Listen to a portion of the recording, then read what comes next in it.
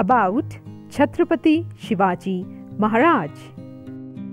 Chhatrapati Shivaji Maharaj is also known as Shivaji Bhosle. He was born in the Shivneri Fort in Maharashtra on 19 February 1630.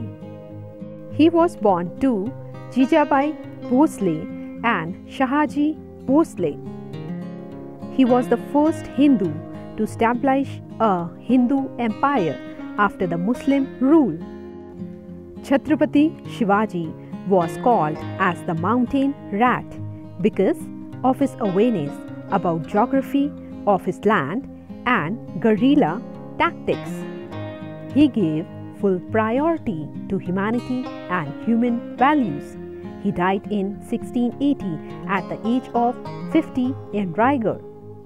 Hope you like the video. If you like the video, do like, share and subscribe to my channel to get more latest videos.